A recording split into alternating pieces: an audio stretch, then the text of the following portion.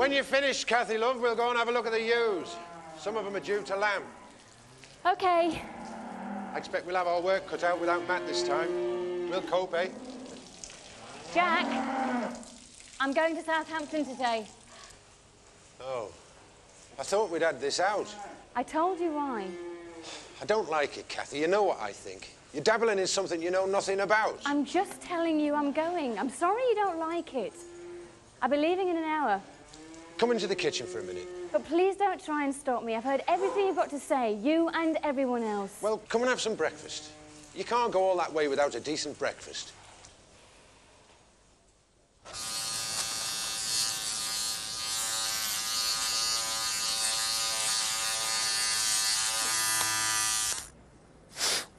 I thought you were coming for lunch, not breakfast.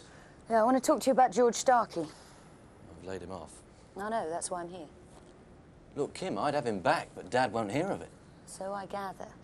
Frank's the proverbial bear with a sore head. And ever since George came to the house, he's been in a terrible state. What happened?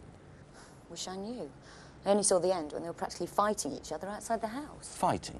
Well, from what I could see, Frank was chucking him off the estate. So what's Dad said about it? Nothing. He won't talk. I've never seen your father in this mood. Believe me, it's quite frightening. Well, I've no idea what it's all about. And I suggest you find out. How? If he won't tell you, he's not likely to tell me. Well, ask George. He's outside. Hey? I'll leave you to it. What about your work here? You can't just up sticks. You've got responsibilities. I'll make it up to you later, I promise. Yeah, I'm sure you will, but what about the lambs? They won't wait. That's enough, Jack. We'll manage. How are you getting there? Train from Leeds. Right, come on. I'll run you to the station. Only if you promise not to lecture me on the way there. Would I dare? Come on, then. Take care. Thanks, Annie, I will. Bye. Jack? Let her work it out herself. If you try and stop her, it'll only make her more determined. Yeah. All right. Where have you been? Out. I can see that. Where? Just out, Frank. I see. Mind your own business, Frank. Don't be silly. I don't have to tell you every time I go into the village, do I? What, at 8 in the morning? Well, seems a bit mysterious to me. There's no mystery. Look, this is silly. You've been like this ever since George was here. Now, either you tell me what it's all about or stop treating everyone so badly. I wasn't aware that I was. I've got work to do. Seeing you like that, Mr. Turner, makes me look an whole lot better. I reckon I'm fit enough to do a good day's work. When did you ever? Don't be like that, Mr. Turner. Weren't me that threw you off my back. What did doctor say? He said it's concussion and a bit of bruising. I've got to take it easy for a day or two. But my problems aren't so much medical as social now, if one or two things come to pass. I don't know what you're talking about. No, perhaps that's as well. What's that champion off, then? It's a combination of an idiot driver and a learner driver. Oh, get that, will you, Seth? It'll be the new girl. Come on, look. Don't forgive the state I'm in, my dear. It's an altercation with the horse. Try and champion out for Grand National later, Mr. Turner. I'm sorry. Thank you. And a little sympathy wouldn't come amiss from you, Seth. Oh, this is Seth Armstrong, by the way. Hello, love. Are you good at first aid? Seth, if you really are well, let's have some work out of you, shall we? Aye, aye, Captain. Oh, my dear, you sit. He wasn't serious about first aid, was he? I thought I just had to be able to type. We didn't want to take any notice of old Seth. Right. No, you work for me. Secretarial duties, helping out at the fish and game farm, that's all you've got to worry about. As long as you remember that, well, we'll get along splendidly. Now then, let's get you started. Fine, Mr. Turner. What would you like me to do? You see that cash box on the table? Yes. Open it, take some money out.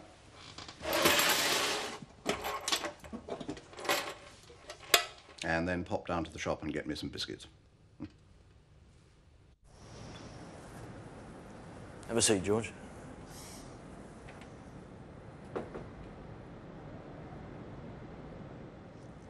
Tell the truth.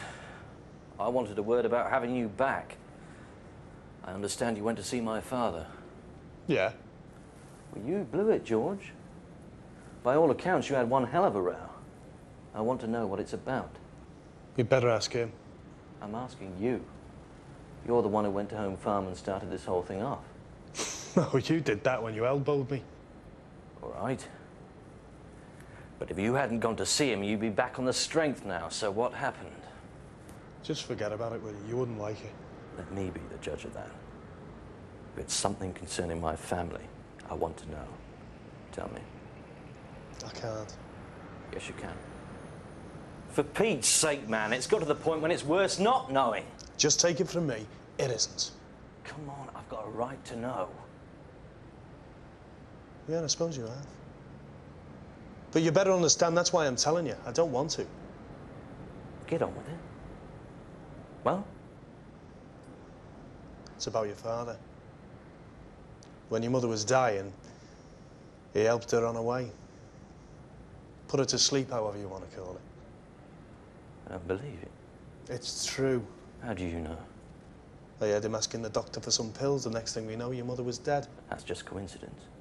Then why is Frank behaving the way he is? I reckon he's got something to hide. And that Kim isn't as innocent as she pretends either. They were in it together. Do you realise what you're saying? Of course I do. I told you you'd be upset. Upset? I'm more than upset, it's sick! Just ask yourself, why did she marry him, eh? 30 marrying 50, the boss's secretary. She knew how much he was worth. Couldn't wait to get her hands on his money. Get out. I warned you. I say, get out! You wanted to know. Don't blame me.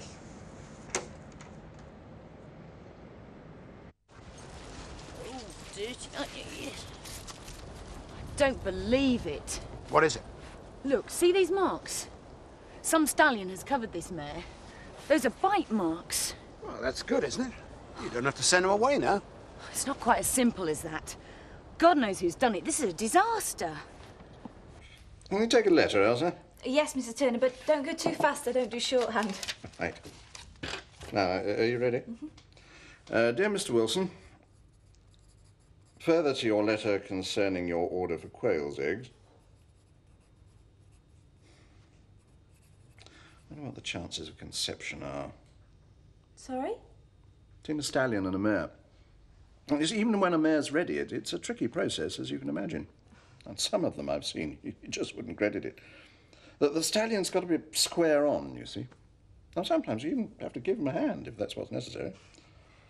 And, was he? Square on, I mean? Well, that's just my point. I don't know. With a bit of luck, he didn't make proper contact. So the chances are your horse isn't about to become a proud father. I sincerely hope not. That's the last thing I want. No, and don't you go spreading it around that he is. Well, I wouldn't. Oh, I've got to face it. Champion has committed the worst social gaffe in Beckendale for years. You still on for me, Dean Christopher? Look, I don't know. I've got to sort this lot out. Okay. Is there anything I can do? No. Look, I'm sorry. I didn't mean to snap. It's just this could be disastrous. You don't have to apologise, love.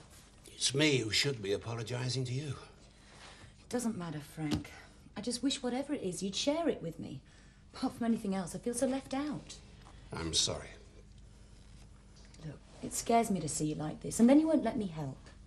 I told you there's nothing to worry about. Now, are you going to come to lunch or not? Yes, look, just let me have a couple of minutes to make these calls, then I'll get changed.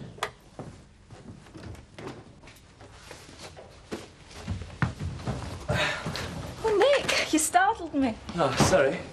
I saw old Tubby going over the road to the wool pack, so I knew the coast was clear. Yeah, I think he's only gone over there to get some sympathy with his injuries. Oh, yeah, so he had his arm in a sling. What happened? Did you hear? He fell off Champion while he was out riding. It's quite funny, really. He lost the horse, and when he found him again, he was in a field with Mrs. Tate's mares. You don't say. Do you know, I've just spent the last hour listening to Mrs. Tate raging on about how some idiot stallion had its wicked way with her mares. She's going bananas. You wait until she finds out it was his stallion. He's terrified she's going to. She's out looking for a vet now. Well, I'm not going to be the one to tell him. Did you want something? Oh, I just wondered if you wanted to go to the Woolpack for a drink. I can't really. I've got too much to do. Besides, Mr. Turner's in there and it wouldn't look very good on my first day. No, true. Right, well, I'll leave you to it then. Well, I'll be in there later. I said I'd meet Rachel, so I'll see you then if you're going. Yeah, right, well, I'll see you then. See ya. Are you going to say anything to Mr. Turner? Oh, no. Let him sweat. See ya. Christopher? Sorry, didn't mean to startle you. Did you talk to George? Yes, I saw him.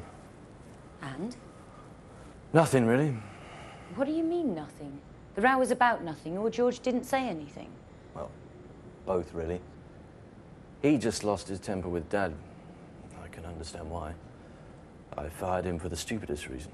So you're saying it's all your fault? Afraid so. I don't believe a word of it. And neither do you. It doesn't even go halfway to explaining why Frank's still in an awful mood. I don't know. Sorry, I've had enough. You'll have to ask him. Oh, you've had lunch. Not really. Couldn't face it. Look, I'm sorry. I know we're supposed to be going out, but I've just got so much to do. Do you mind if I take a rain check? Yes, I do.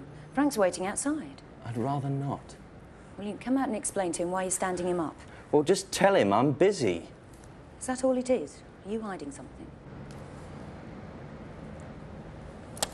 All right, I'll come.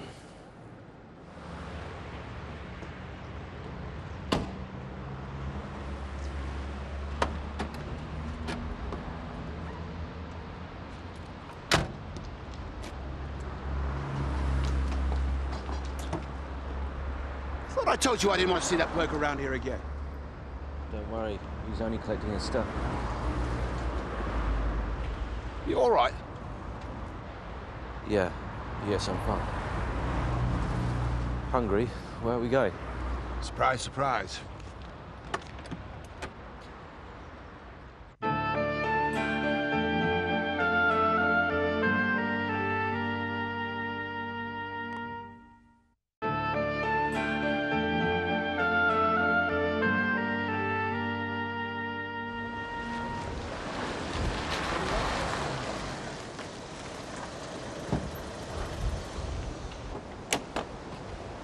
Afternoon.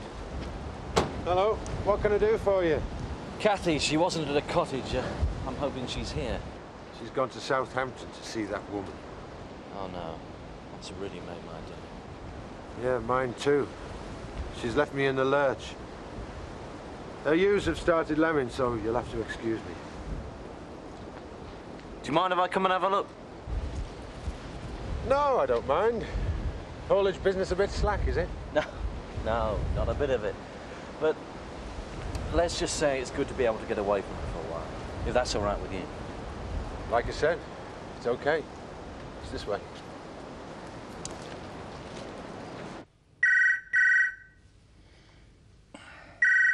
Elsa, get that, will you? TBA Fish and Game Farm, can I help you? Could you hold the line a moment, please? It's Mrs. Tate. What? She can't have found out already. You told her. It's about a dinner date for the secretary of the Emmerdale hunt. Oh, I'd forgotten. Why didn't you say? She wants to know whether you're going. Oh, yes. Well, no. Should I? I don't know. What do you want me to say? Well, just let me think. Do you want to talk to her? No. Say I've had an accident. She'll only ask what. Well, yes. Tell her yes. I can always cancel it later. Sorry to keep you waiting, Mrs. Tate, but that's confirmed. Mr. Turner will be delighted to attend. Don't overdo it. Goodbye. Wouldn't it be far easier to own up? For someone who only came to look, you're certainly taking the part seriously. You said yourself you're short-staffed. I know what that's like. Yeah. With respect, delivering lambs isn't quite as simple as driving lorries. Who said that was simple? Didn't Jackie ever tell you? Yeah, and he should know. He did both. Sorry. Stupid of me to talk about it. Why? We do. Just because he's dead doesn't mean we've forgotten him. No, of course not. I didn't mean it like that. He worked for us once or twice, but I didn't know. Well, now you look the business, we might as well get on with it. There'll be times when I want you... Hello? Sarah! Meet our new shepherd for the day, Christopher Tate. Hi. Makes a change from Axel Grease. You're back early, aren't you? I'm going out, remember? You're looking after Robert. Well, that's what we agreed. That was before lambing started. Oh, no. Sorry. Can't you ask Annie? I'm always asking Annie. Anyway, that's not the point. We're supposed to be taking turns. Well, I can't, can I? Kathy's gone. It's only luck I've got Christopher. Why does this always happen when I'm going out? Don't ask me. Ask the land. Pass us dominoes, Amos. I'm going to have a lesson from Master.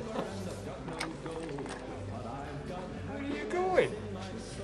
Malta Shovel Ernie's got a competition on. Not with my dominoes, you're not. He's having you on, Amos. It won't be allowed in Malta Shovel. We're only going in tap room. What for? To play dominoes, you barn pot. But you always play in here. What's it matter as long as you have a change? I don't know why you should want to change. This bar will be empty if everyone goes in tap room. Maybe they want to listen to jukebox. After all, it is their kind of music. I wouldn't be surprised if he was in league with those U's. Sarah's going out. See what you can do. You can't blame him, can you? No. But there's always something, isn't there? Well, you've got to realise that farming is a 24-hour day job, especially at lambing. But I'm not a farmer. Not even a farmer's wife. And I do have a life. Or I did. I could come round and look after Robert. Oh, no, I wasn't hinting. I mean... No, you weren't. I don't mind. I've naught else to do. Well, if you're sure. Of course I am. Off you go. Feeling guilty about this now. I'll change my mind if you're not careful. On my way. Thanks again. So, did you enjoy your first day at work? Mr. Turner spent the whole time worrying about horses, and I spent most of my time making endless cups of tea and coffee. Yeah, that's Alan Turner for you. Isn't that right, Seth? It's a lifetime studies, Turner. Are you playing and talking to him? Hang them both me, I'm ambidextrous. Want that seeing too? Right, well, whose round is it? It's mine, but you're going to have to go. Well, I'll have a pint, all right? Hey, Mark, you're supposed to be drinking orange juice. Oh, come on, Rich, one pint's not going to kill me. Can we have a bit of us? I can't hear myself think. Yeah, come on, a bit of horseshit. You heard the man. This is serious stuff. Hey, don't you be so cheeky, lad. Hey, are you playing and talking to him? Right then, if you're getting this round, give me money. There you go. Thank you. Ah, you've got him on the run, sir. Get out of it. Yeah. Double a quid. Think you may be right. Driving lorries is easier. Don't worry about it. We always have our fair share of them stillborn. Pack it in if you want. I only dropped by to talk to Kathy. But this is very interesting. No, I'll stick it out. If it's not dead lambs that are upsetting you, I'd lay odds there was something else. Yeah, there's nothing much I can do about it. Well, it's your business, of course. But I'd be concerned if it had anything to do with Kathy. No, it hasn't. No. I just needed someone to talk to. You got lumbered with me. Sorry about that. Can't be helped. Oh, I'm glad you're here. I'd be strapped without you. So, do you think you'll enjoy working for him? It's harmless enough, and the work's quite interesting. Provided I get to do more than make teas and coffees. Yes, I think I will. Well, I would like to work for him. I think he's a bit of an idiot. Yeah, you're right, he is. But then again, I'm biased. Oh, to think I nearly became his stepson. Just imagine it. I had one lucky escape. My mum got out just inside. Well, if she hadn't, I wouldn't be working, so I'm glad to. Yeah, you're home and dry, Seth. Blooming heck, not you again. Oh. Come on, Nick, get him in. It's your round. Mark!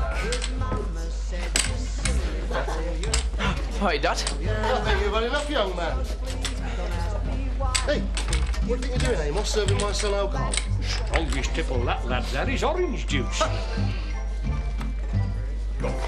Heck.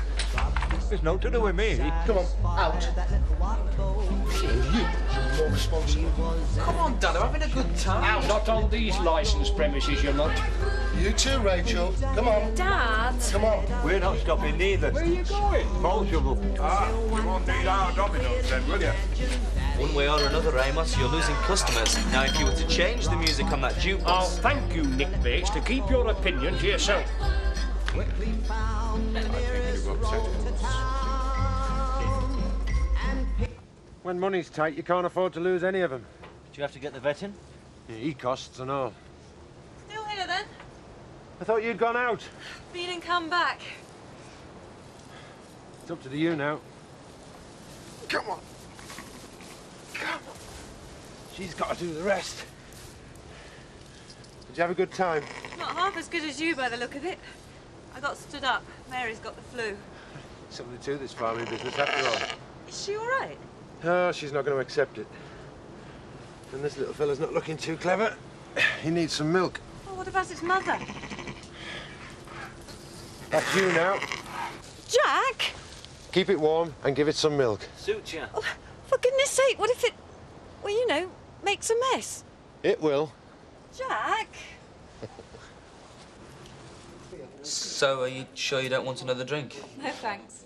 Oh, some crisps or peanuts? No. Well, this is nice. Yeah. It's a pity about Mark. I hope he doesn't get into too much trouble. Oh, he'll be okay. Do you fancy coming back for a coffee?